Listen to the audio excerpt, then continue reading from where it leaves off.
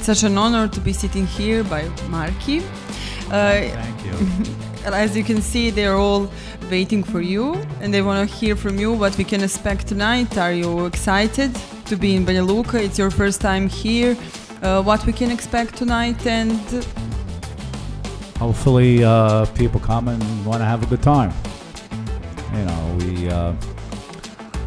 we play for an hour and 15 minutes straight.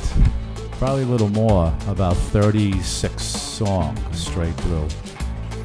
So it's going to be very energetic, and that's what it's all about. while I was searching for your great career, I've known that you have your band and you have only 2 songs. Why? Because I did 28 originals on 2 albums that I did, and when I played in front of my fans, they started yelling out Ramones songs. So I knew what they wanted at that point. Like you see, I have Tony on my t-shirt, but Very I nice. have your name Very good. tattooed on my leg. I only wonder, Oh boy. what is your favorite Ramones album and why? I like the first one. I like Rocket to Russia, Road to Ruin. I like End of the Century. I mean, there's so many.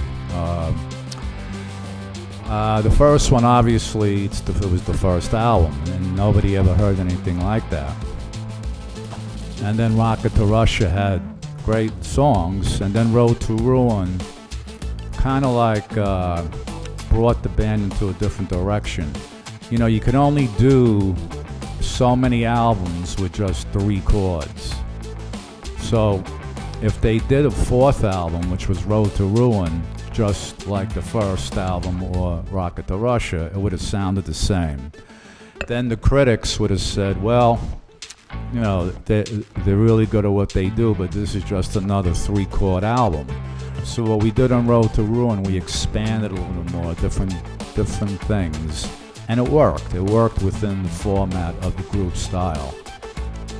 So I like that one a lot too. And I like Pleasant Dreams. I like, let's see. I like It's Alive. You know, there's something for everybody on those albums.